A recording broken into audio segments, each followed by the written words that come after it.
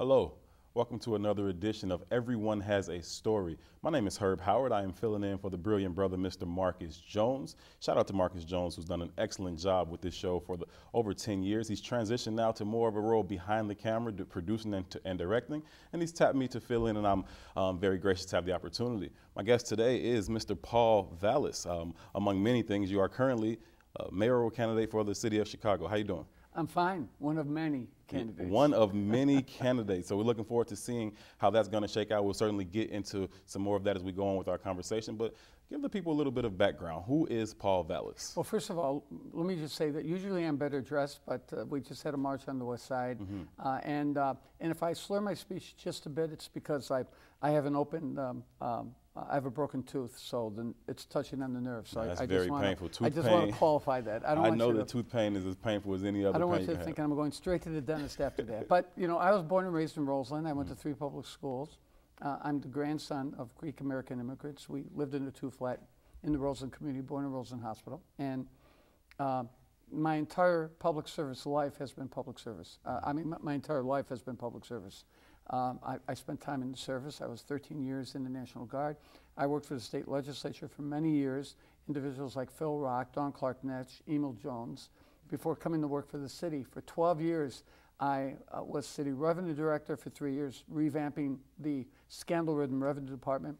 I then took over the city budget in the 90s during the good years when we were balancing budgets and we had police officers, an adequate number of police officers in every community. Terry Hillard was the police commissioner then. And when we were balancing budgets without raising property taxes, I might add. And then, of course, in 1995, I took over the Chicago Public Schools, which at the time were called the worst in the nation. And I ran the schools for 6 years. I built 78 school buildings. I left the school district with $1 billion in cash balances. I raised test scores for 6 years. We never closed a single school. Our enrollment actually grew by 34,000. The district then had 70,000 more students than it has today.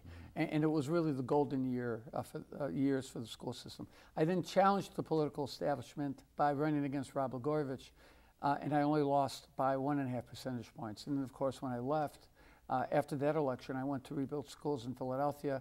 I was charged with rebuilding the New Orleans public school system after Katrina. And then I've done international work. The devastating earthquake in Haiti that killed 230,000 people. I've been in Haiti about 40 times, and in Chile, and I even spent a little time in the Sudan. So my whole life has been public service, and I come from a family of public servants. You know, in my family there are 6 veterans. There are 4 police officers. One deceased was a Chicago police officer. You know, he died of natural causes, my dad's brother, and 3 teachers and 1 firefighter paramedic. So everything about what who we are as a family has been public service. So that's my background. But I'm running because I really think that the city is heading in the wrong direction. you know, I think the Emanuel administration has been DC politics at its worst. They don't know how to manage. They don't know how to budget. What they're best at is pay to play. What they're best at is vengeance against their political opponents. They're masters at winning elections, but they're not masters at governance. And if you look at the city of Chicago today, it's really becoming a tale of two cities. The downtown area and that growing radius outside the downtown area is thriving and it's prospering, but yet you have the majority of our 77 communities are struggling. And on the west side of Chicago and the south side of Chicago, I mean, you have depression-like conditions. You know, I was in the, you know, I was on the other Michigan Avenue the other day. That's the Michigan Avenue in Roseland, Michigan Avenue on 113th Street, walking up and down. And not only are not quite the Magnificent Mile. That's right. That's right. And not only it's the long neglected mile, and not only are there very few stores that are occupied. I mean, we did our shopping, our clothes shopping at Gately People's Store. I mean, that's been shuttered for what, 2 decades? But not only do you have vacant lots or abandoned property and probably a majority of the storefronts that are unoccupied, but you don't even have fast food places, let alone restaurants. You don't even have fast food joints. Think about that for a second. You know, think about that. I mean, is that not a reflection of deep, deep depression or what? Yeah, if you can't get McDonald's to... Yeah, right. You've got a real problem. And it's not because we don't have the resources. We do. And it's not because we don't have the energy and the smarts and the creativity and the innovative ideas to transform and to revitalize those communities. We have that talent. It simply hasn't been the priority of the political establishment. It simply has not been. When you neglect whole communities, not for 1 year, or 5 years, or 10 years, but for decades, I mean, it's political malpractice, and that's what we're facing. And what's happening now is, do you realize, you know, we look at the downtown area and we see the skyscrapers. You know, they're building more multi-story buildings than ever. So much for the 2 flats. Now it's condominium complexes that are 30, 40, 50 stories high. And you would think that, my God, the wealth in the city is growing. The wealth in Chicago has actually declined by 17% when mentioned by property values. And when you look at the north side, or you look at the downtown, you say, how could that be?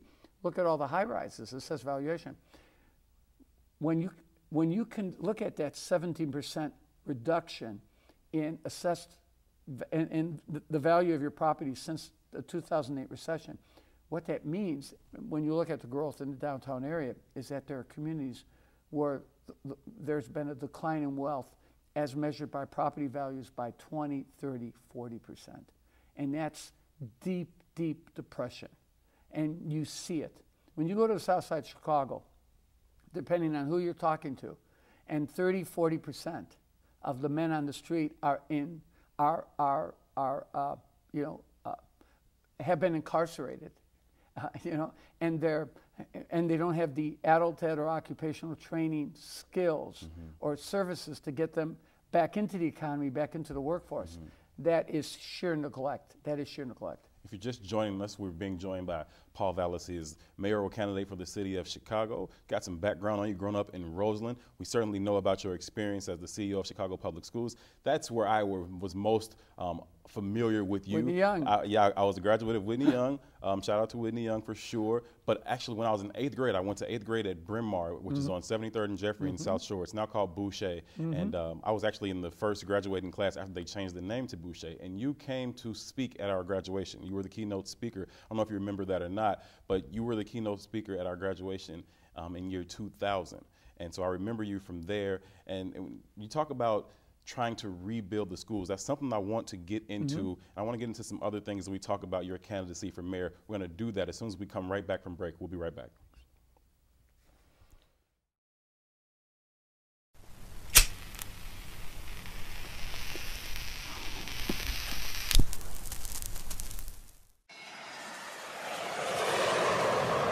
International Maverick.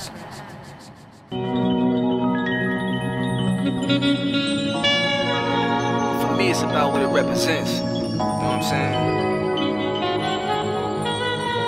Nothing more, nothing less. That's where I'm from. You know what I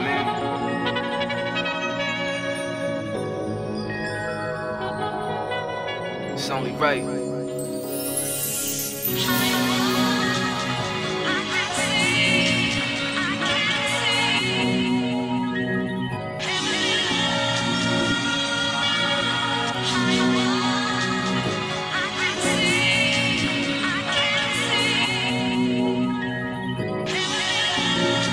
Yo, you don't know what it feel like. Hold up, I'm talking real life. Late nights in the stew, praying this shit gon' take flight. Made a sacrifice, these dreams bigger than you believe. Looking at my seeds, they getting older, they got needs. But look at me, still hoping this music shit bubble. Knowing I can cop me some work and get back on the hustle. But that's trouble, sometimes I think it's worth the risk. My girl hate when I say it, but yet and still I reminisce. But that's the twist, when you trying to make an honest living. Devil on my shoulder, I can hear him whisper propositions. Consequences for my actions when I give a hell. Had to be when I was in the counties trying to make bail. Sitting in that cell like damn how I get healed. When I was just a friend in a whole nother atmosphere. But that's life, ain't it? Take the bitter with the sweet. I'm still inmate V, you niggas know me. I'm different, I live it, you ain't never did it. My brown eyes seen a lot underneath this Cubs fitted. Ambitious and driven, Joe I'm trying to get it. Dreaming of $1 million underneath this fucking Cubs fitted. I'm different, I live it, you ain't never did it. My brown eyes seen a lot underneath this Cubs fitted. Ambitious and driven, Joe I'm trying to get it. Dreaming of $1 million underneath this fucking Cubs fitted. It's a nigga better than Jordan that didn't catch his break. And he don't got the fortune and fame, but is he still great? Was that his fate, or did he drop the ball when he had a chance? Then again, God laughs when a man plans. Dreaming from the stands in the nosebleed section. That's my worst fear, so I study life lessons. Counting my blessings, even though I'm far from my goals. In the eyes of my kids, gotta be a hero.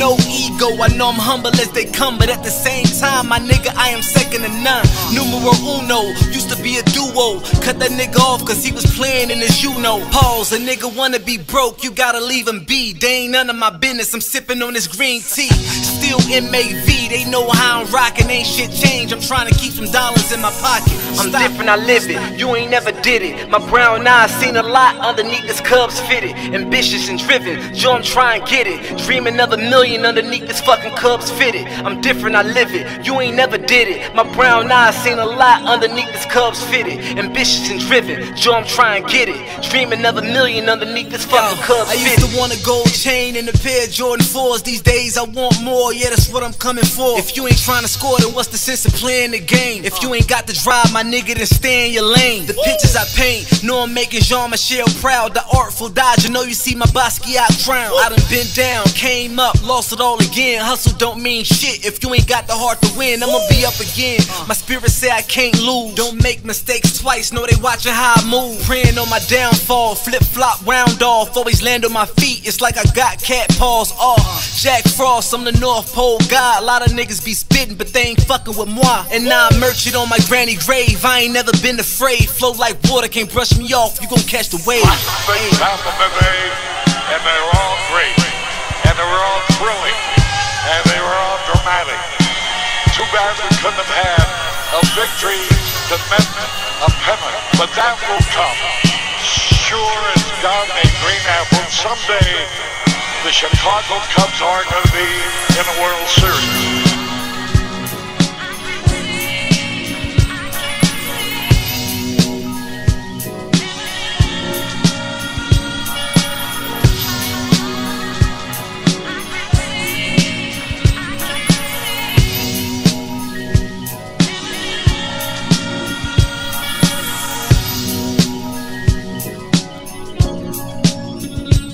Cubs fitted.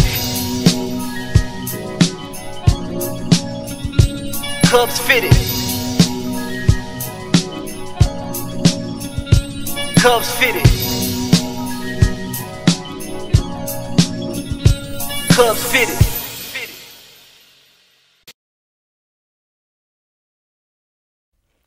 Welcome back to Everyone Has a Story. I am Herb Howard, your guest host for the evening. We've been joined by Mr. Paul Vallas. He is mayoral candidate for the city of Chicago. Before the break, we were talking about some of the things that you're running for, some of the things that are a part of the platform as you're prepared to run. You talk about having so many candidates. Tell us some of the things that set you apart. What are some of the things you're running on? Specifically, if we can start when you're talking about rebuilding the schools. It was something that you had a vast experience with. Schools have taken a bit of a hit over the past few years. How are you going to plan to build the schools back? Well, besides being the tallest candidate, okay, I'm joking, and I actually think I'm older than Willie Wilson, so I may be the oldest candidate too. No, I think what's going to set me apart is I've always been a problem solver. I've always been a crisis manager. Every job I've taken has been an institution in crisis. Scandal at the Revenue Department, 1990. City and financial crisis, 93. Schools, the worst in the nation, on the verge of financial collapse in 1995. Philadelphia on the verge of bankruptcy, state takeover in 2001. Louisiana, New Orleans after Katrina, after the devastating Katrina. So how do you build those things back up? Well, my approach is to, first of all, tackle the issue and to recognize that there's a connection between budget and finance and effective programs. And what I do is I build a long-term financial plan that is an investment plan. You see, it's all about investing. I mean, the reason we're a city that's declining is we're not investing. What are we not investing in? We're not investing in our public safety. I mean, when you allow the police vacancies to grow to 2,000, when you don't provide training, when you don't provide, when you decimate the supervisory ranks, when you decimate the detectives' ranks, so that we're only solving 1 out of 6 murders. You know what I mean? When you're not providing, when you don't purchase tasers, when you don't have the command and control, that's disinvesting. You're not only going to have problems with increasing crime, but you're going to have problems with accountability. When you don't invest in your schools, when you steer $50, $60 million in no-bid contracts to corrupt vendors, some of whom result in, a superintendent going to prison. When you close 50 schools and then you turn around and you suddenly start building new schools,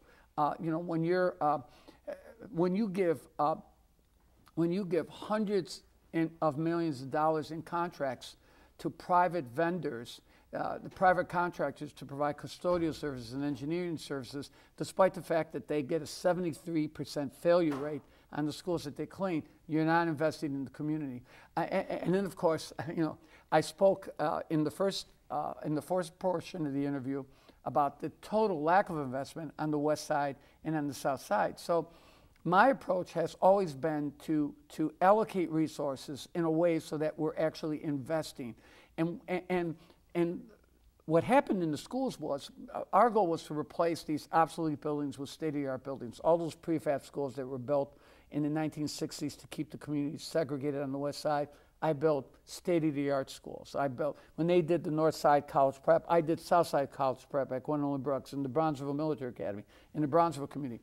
But my goal in the Chicago Public Schools was to invest in programs that would make the schools more attractive. So our enrollment grew by 30,000 during that period. Since my departure, enrollment in the public schools, the city-run schools, has declined by 70,000. You're not investing. And when your schools decline, you lose more state money. When you lose more state money, the schools get worse. And that's what we're doing in the city. When you're not investing in safe neighborhoods, when you're not investing in infrastructure to improve the infrastructure, I mean, something as minimal as making sure that we're getting the lead out of the drinking water. When you're not investing, when you're not providing the type of economic development investments, so you're developing areas that are underdeveloped and that have been going through decades of decline, when you're imposing a type of punitive tax and fee system, I mean, do you realize that from the fees and fines alone, there were 10,000 bankruptcies resulting from just fees and fines, and 80% of those bankruptcies were in predominantly African-American wards. Or that in a single year, they suspended 21,000 licenses, or they asked to suspend the licenses, overwhelming number in the minority wards and in the poor communities. I mean, imagine taking someone's license away because they can't pay a fine. How did they get to work? How did they provide for their families? So a lot of these things are often labeled as being mismanaged. I tend to believe that they are not being mismanaged, that they're being run and operated exactly as they were designed Yes. to, that they're very intentional about what they're doing and where they choose to do it. So when you're talking about the financial hardships that many black communities face on the south side, on the west side, or just poor communities in general in this city, it's very intentional. It's done very deliberately as they continue to expand downtown and push the West Loop further onto the west side and push the South Loop further into the south side. Absolutely. These things are intentional. And so you're talking about driving out of the people who've been in these communities for years and years and years, driving them out. How can we stop that where we're forcing so many people out of this city? Well, let me just say this first. First, you're absolutely right. They are developing certain areas and one could say, well, the developing areas where developers want to invest in, but while they're ignoring the other areas, well, developers don't want to invest in those other areas. But and first of all, that's bad enough. That's atrocious in its own right.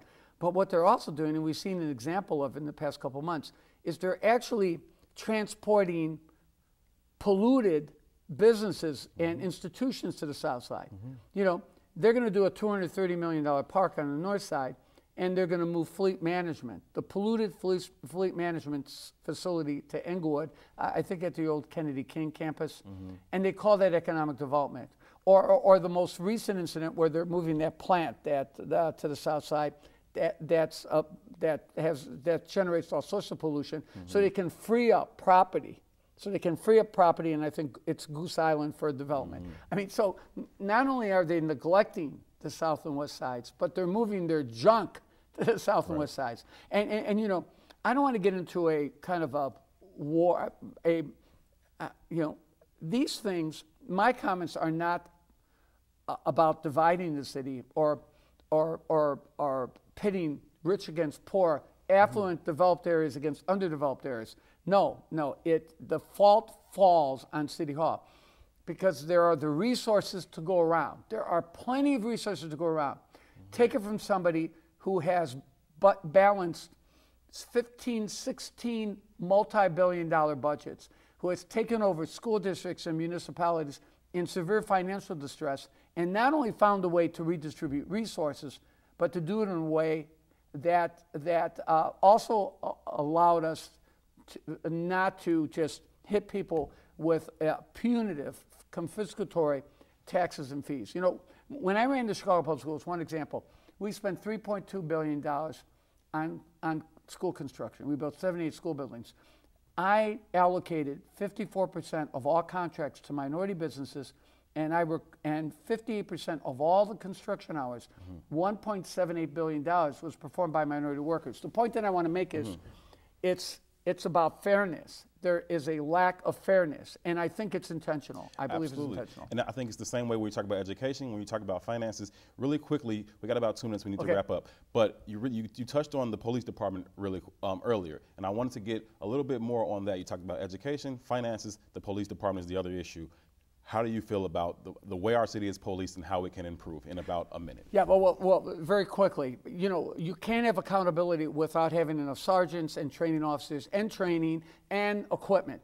And when you're moving police around all over the city for every hotspot, and you don't have what is called beat integrity, you have a fixed number of police in the community who know the community, who not only know the people in the community, but the people in the community know who those officers are.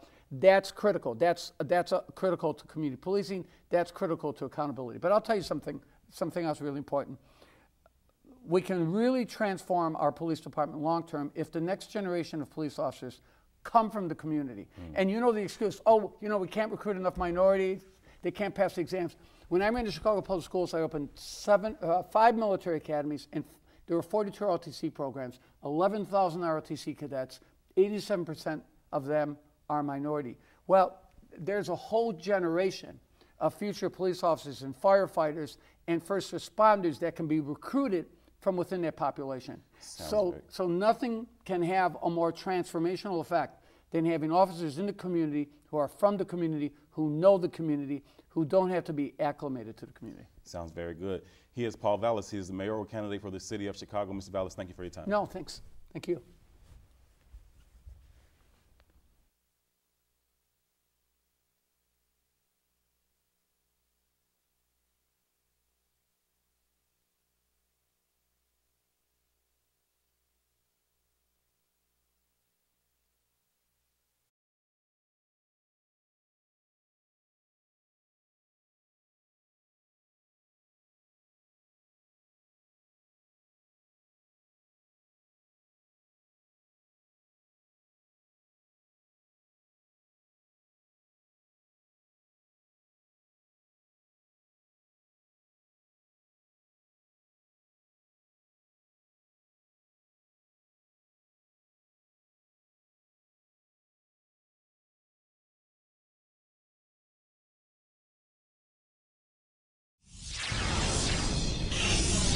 He's gone from gang member to mentor for troubled youth. Harry Porterfield says Marcus Jones is someone you should know.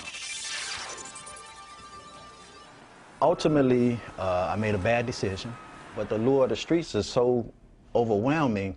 Marcus Jones ran track at Hales Franciscan and played football at Kenwood Academy. What did his street life involve? I joined the gang. It involved selling drugs. I thought that I was going to actually make $1 million in the streets. And that's what the street life is. It's the quick, instant gratification right there. It really does not work out that way. People wanted to get at me because I was making money, you know, so I then had to show that I was a tough guy. And that decision changed the rest of his life. Tell us about April 17, 1995 at 7:49 a.m. We entered another drug dealer's home, attempting to rob him, and he got the ups on us. My buddy, he said that dude has a gun. I got shot 2 times, the drug dealer. And he stood over me and he told me that I should kill you. And he shot me 2 more times. They took me to the hospital and I was terrified. And finally, the doctor came in and told me that I'd never be able to walk again.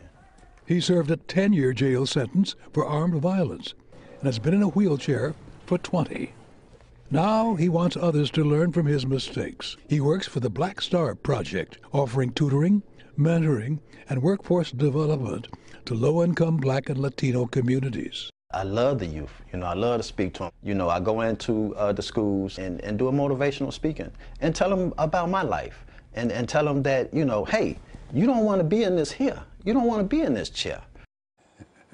Marcus Jones, a former gang member who has turned his life around, and he is someone you should know. This is the book that he has written, and it is called Everyone Has a Story.